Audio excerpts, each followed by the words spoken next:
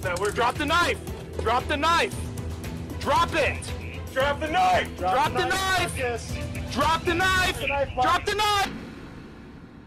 This was the site of interrogation room 104, where 19-year-old Marcus Fischer sat as he was accused of robbery and assault. But what made this interrogation so heated was not the questions nor the confession, but a knife that made its way inside. In this video, we're taking you through the interrogation of Marcus Fischer and how he snuck a knife into an interrogation. On December 13th, 2017, Marcus met with a man he did not know in Northeast Minneapolis in order to purchase a gun. The man was trying to sell him a Kel-Tech 9mm handgun to Fischer when he pulled out his own gun and said words to the effect of, "It's mine now," shot the victim in the chest, and left the scene. The bullet grazed the man's heart and lodged into his lung, causing him to go into acute respiratory arrest in the ambulance. After some extreme measures were taken, the man survived, but he did not know who the shooter was. After the investigation ran its course, he was able to identify one of the 6 suspects as the shooter, and that person was Marcus Fischer. On December 18th, Marcus was brought in for interrogation, which turns out wasn't his first time. What's going on here? Well, we want to talk to you about some things that your name came up in. Before we do that, we got to read you some rights. Alright. I'm assuming you had that done the day before? Yeah. Been through that? Yeah. Okay. Well, if you don't understand them, just stop me and ask me and I'll explain them to you. Alright? Alright. So you have the right to remain silent. Anything you say can and will be used against you in court.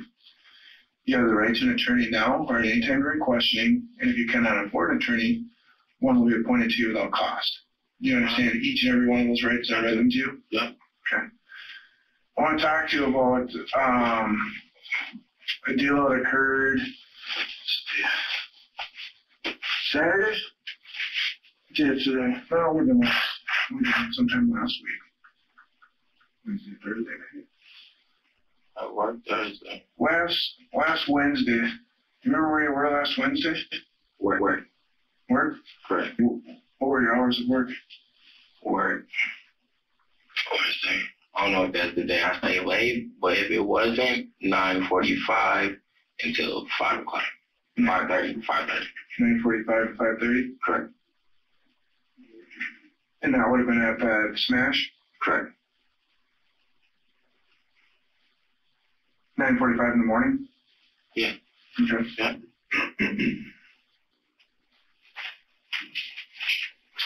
Do you want any guns? No, I don't. When was the last time you shot one? Shot again. Years. Years? Yeah. How many years do you think? Probably freshman. Do you recall trying to buy any guns recently? No. Not at all? No. Can you think of any reason why people would say that you were trying to buy guns? No. I mean, I don't know what day it was, but my friend was at my house, and I got a call, and he got robbed and shot at. And I know he's been hanging with me the past couple of days, and they took his phone, everything. Took his phone, weed, everything. And basically, I don't know. He's just been with me the past couple of days. I've been letting him use my phone to, talk to his mom, family. Okay, what's your friend's name? Rayshawn. Rayshawn what? Knight. Rayshawn Knight? Yeah. He's staying with you where? I said he was staying with me. He went home. I don't know. I know his mom stayed over north, but I think he went to like auntie's house or something. How old is he? Same age, 18. What does he go by on Facebook? I think like some guy in my Facebook. I think it's like Ruger Sean or something. Ruger Sean? Yeah, like a nickname.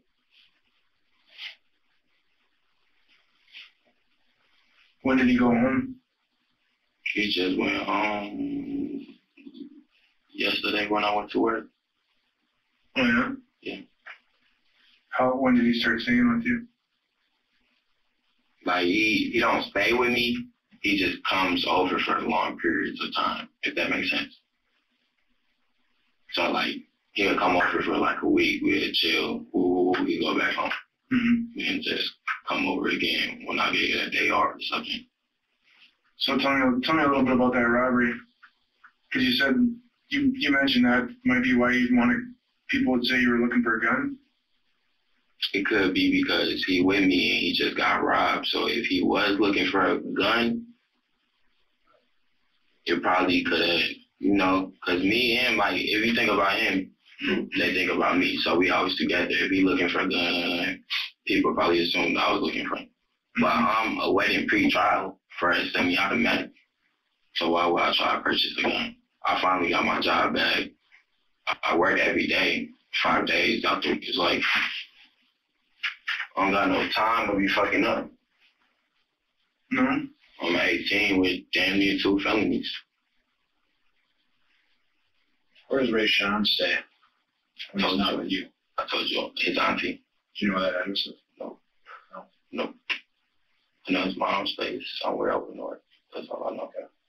So you just need a break from mom every once in a while? No, I think he moved out. And shit, stay with his auntie and get away from the hood. You know? Fischer has no alibi for the night of the botched arms deal and is trying to pin it on his friend Rayshawn.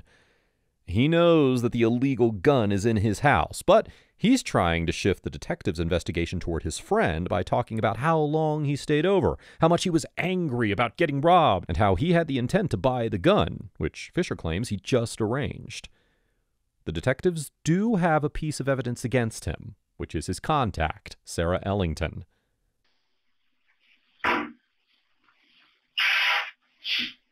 Do you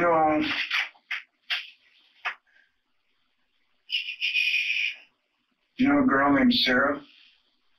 Sarah, last name? White girl? Sarah Ellington. She goes by Sarah Rose. Any associates? I think you know her, Sarah Rose. I think I went Menlo Park. What's that? Menlo Park. I think I went to Menlo with her. Oh, you went to Menlo with her? Yeah, I believe so. Okay. Were you hanging out with her last Wednesday? I was not. No? Nope. So what do you know about Sarah? Sarah. When was the last time you talked to Sarah?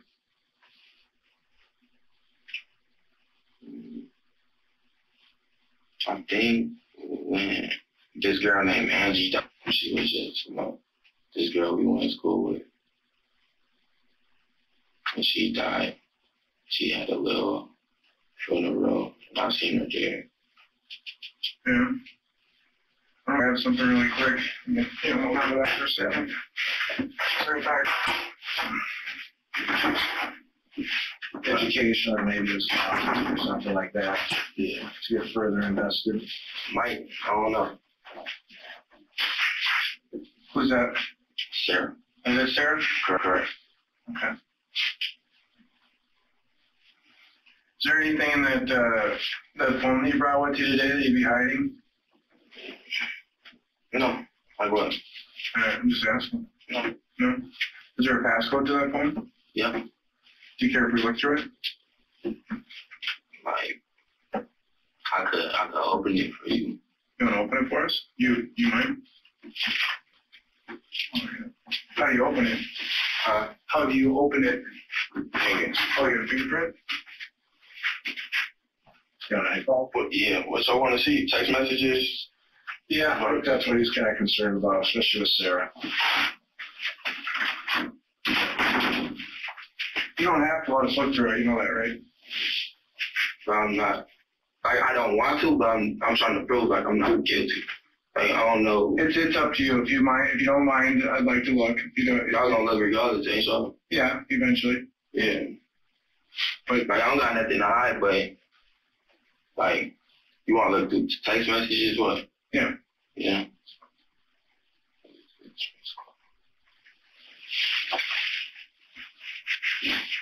So you gotta do a fingerprint and then what's the passcode? I just put watch it. Watch it. 09, wait, just to make sure. 091515. 091515. 1515? 091515. Okay. What's this conversation? What does this mean? Well, let me see. You lucky you ain't no snitch, but you not lucky my fam in jail. I'll fuck around and see you, nigga. I don't know who that was. I seen that. I asked Ray Sean about it. He told me she just inboxed you out of nowhere.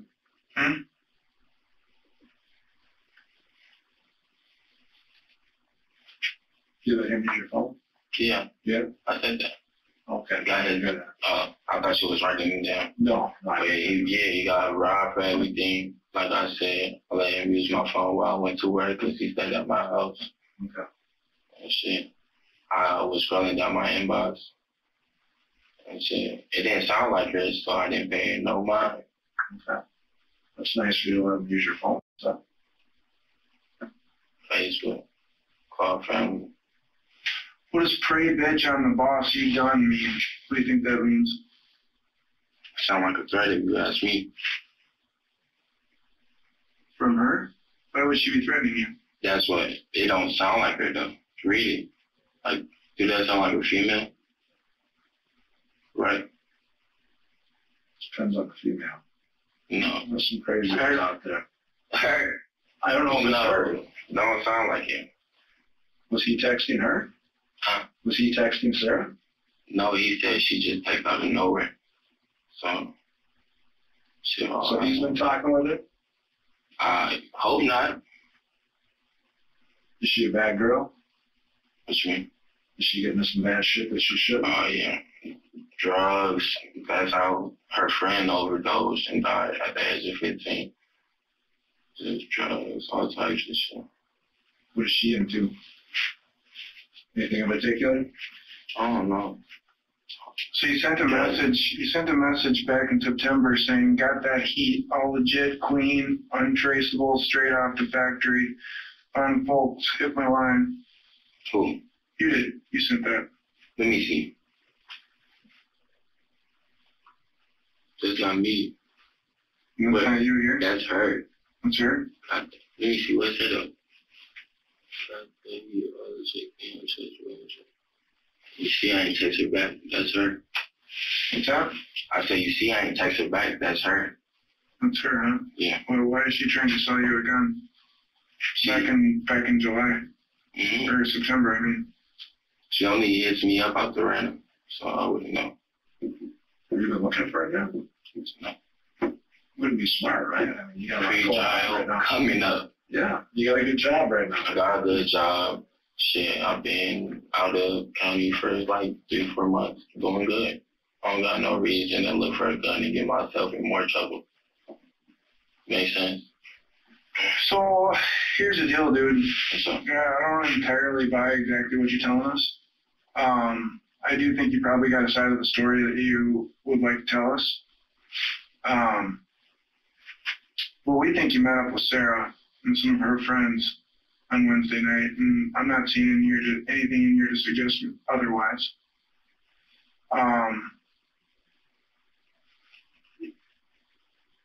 You're in quite a bit of trouble.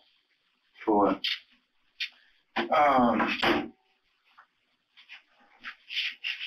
We think that you were at a shooting over Northeast. With who? Her? Mm-hmm. No. But I told you I've been seeing her since the funeral. Then you tell me why she'd identify you as meeting her and her friends in the alley. And then her and her friends would identify you out of a lineup as the one that shot him. I do not know. Maybe they got some type of hatred towards me. She got my Facebook. I honestly don't know. Was there a I was bad? with Kyra all night. I don't deal with guns. I told you I'm on pre-trial. Like, I'm waiting for pre-trial. Like, I'm done with all that You shit. know, we can find out exactly when that photo was taken. All right. I don't believe that you don't deal with guns. In September, she's texting you to buy guns. And clearly you erased your messages because we looked at Sarah's messages and saw you messaging back and forth So, from your messenger. no. And You you just looked at it.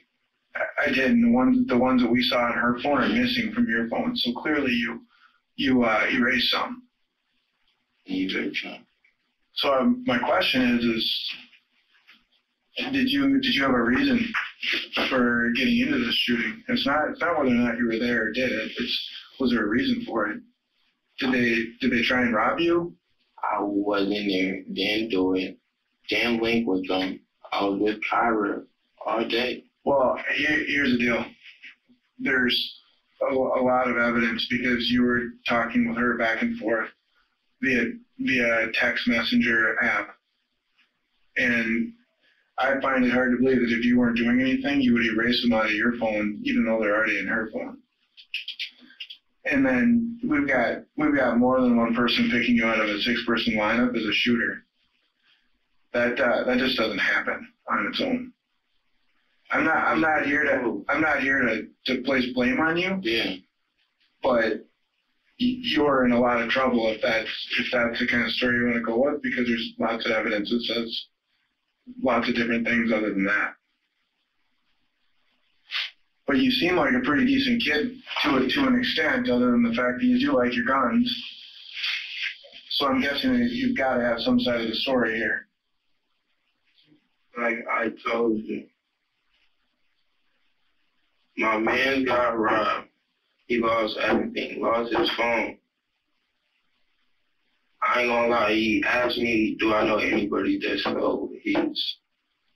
So I didn't know. Let him use my phone while I was at work and stuff. He seen she text talking about some beads. He wanted to buy one. He asked me to bring him. I said no. Got off work. Kept on asking. He was thirsty. He just got shot at the night ago.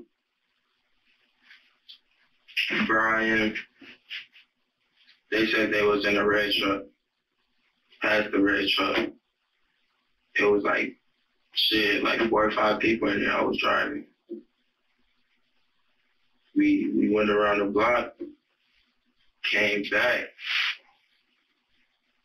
They talking about hop in. My man was like, no, it seems sketchy. Like, it's too many people in there, I don't know, and woo.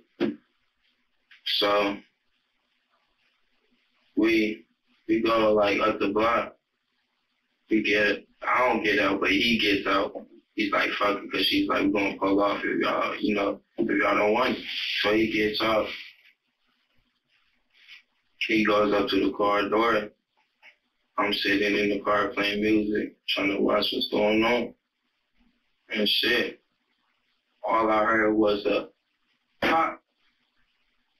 I pulled off. And shit. That's it. Ain't seen him. Nothing. He told me afterwards, like the next day or something, he told me that they tried to rob him. And shit, he blacked out. Simple. Well, that's convincing. They've got photographic evidence placing him at the scene, the messages Sarah and Fisher exchanged, and still he's sticking to his flawed story. Also, you may have noticed the officer asking him whether there's anything else on him. He meant to ask about his phone, or gun, or any weapon, but he kept one thing hidden throughout this entire interrogation, only to whip it out when things went sideways. We'll put this down the way you've told us. Of course, we're going to have to forward it to bosses and stuff and let them make decisions. So you're going to have to go to jail today. For how long? I can't go on house arrest? Mm-hmm. Like, no possible way. No, we recovered the guns that we think were used in this case. And we think your DNA is probably going to be on them. Full guns. Well, there was 2 guns. There was the one that was taken. I think your DNA is going to be on that. And we recovered the gun that was used in the shooting. When, just now? about an hour before we picked you up. So we had to test all that stuff. So I'm gonna be sitting in jail for a minute. Probably. So, is that the story you want us to put down on paper? So when you see the judge, and he asks if you're owning your mistakes or exactly what happened, is that the story you want us to put down? No. Okay. I don't think I have anything else to do. I'll get some drink. I'll see what we can find. All right, man.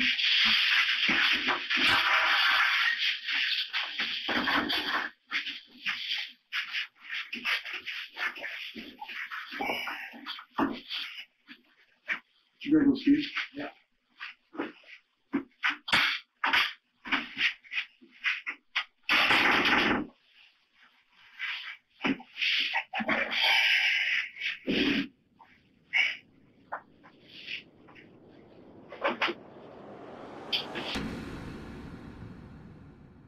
Fischer just pulled a pocket knife out of the waistband of his bands and started cutting himself on the throat, wrist, and chest. He locks the door so no detective can enter to stop him, which is when dispatch is called to the interrogation room. Do you need one with taser? Yeah. 1522.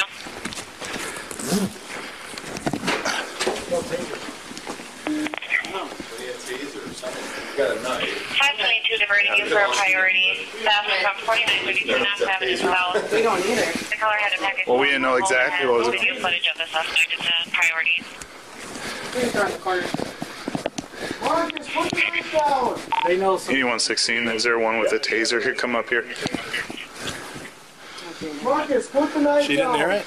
No. How do we know? Do you have a taser? Yeah. No, it's...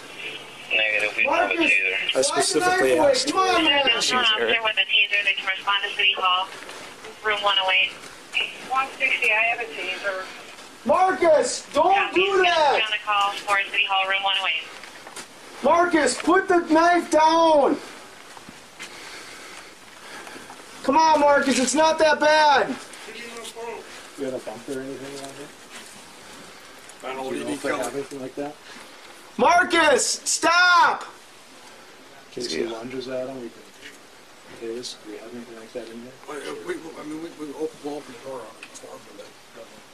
Marcus, come on, it's not that bad! Put the knife down! Gary's coming. So we want to Yeah, this guy's armed with a knife, so he's... Marcus, put the knife down! use a fucking chair or something. Now, in case you're wondering why they're not storming into the room and taking the knife from him, it's because he has the capability of self-harm and can turn the knife on himself any second. This interrogation just turned into a negotiation where the detective has to stall Marcus until backup arrives. Plus, he has to make sure that when they do open the room, he doesn't immediately hurt himself. Marcus, put the knife down. Back away from the door and put the knife down. His partner, Kelly's partner, just said that. Marcus, put the knife down and back away from the door. Is he cutting himself? Should we get past it? We believe that. That's why you gotta put the knife down. Yep. Marcus. Marcus, come on, put the knife down. Marcus, put the knife down. No, we're not. Marcus, it's not that bad. Put the knife check his down. bag. He might have one in his bag. Marcus, put the knife down.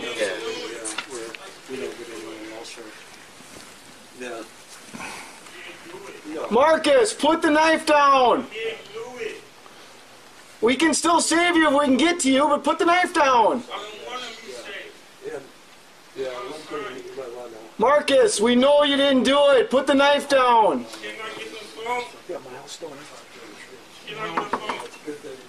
Marcus, put the knife down. Marcus, put the knife down and you can tell her you love her in person.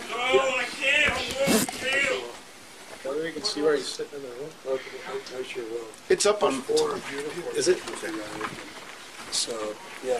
So we'll see. Come here. Oh, you're Okay. Yep. Come on, Marcus. You can do this. Just put it down, buddy. You don't want to go out like this, bud. We're not going to shoot you, man. You can make this work. Yeah, officer staging anywhere? You can take care of it, bud. What's going on up there? Doesn't work, Joe. 8116, we're room 108. Why would you want to kill yourself over something you didn't do? Yeah, I know you're going to wait. So are you waiting for me? That's just charging. That's not Affirm. going to put... I can't believe it. Come here. Well, then just cooperate with us. She just arrived. Well, you guys, This will work out better if you all do, got then you don't gloves have to on worry and stuff, about it. right? Yeah. There's a lot of blood in there. Yes, sir. Yeah. You're better than this. You got nothing to worry about, Marcus. Where's the name of this house? He's in the back corner. Yeah. Well, we just go in and just kind of move him. He's still hurting. Yeah, he's still hurting. Hold the tasers. What are we waiting for? Somebody coming up? There's a with taser. She just got here. Yeah. Come on, Marcus. Just calm down, bud. No, Marcus. We were trying to get your phone back charged up. It died. No, we're not going to tase you. As we said, they have to stall him and show no signs that they're planning an ambush on the other side of the door. Now comes the ambush, and the, well, let's just watch. Don't do it. Look through the door and see if he's okay, he's in the back, far right corner. You want that chair? This is a barrier. You got a gun for a backup? Cut the chair. He's in the back, right corner. Hold on. Tell us when.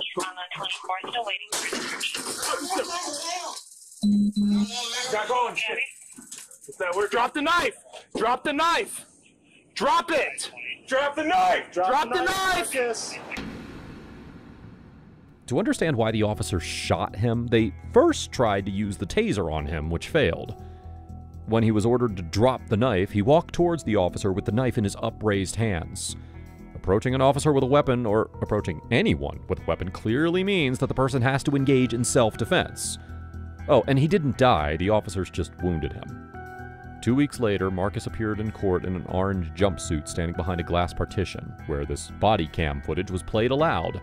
His right arm was heavily bandaged, and the hearing really lasted only a few minutes as Fischer had nothing to say. Fischer pleaded guilty to shooting the man and to 2 counts of assaulting police. Considering that he snuck a knife into an interrogation, shot a man who was at risk of dying, and did a ton of crime, do you think his 6-year sentence is justified? Let's keep this conversation going in the comments down below. And as always, thanks for watching.